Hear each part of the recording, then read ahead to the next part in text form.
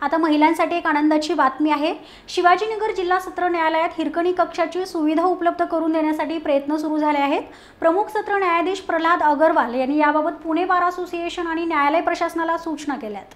पुणे बार असोसिएशनने या प्रश्नाचा पाठपुरावा करून जिल्हा न्यायाधीशांना आणि न्यायालय प्रशासनाला न्यायालयातील 3 सोयीस्कर जागांबाबत माहिती दिली आहे।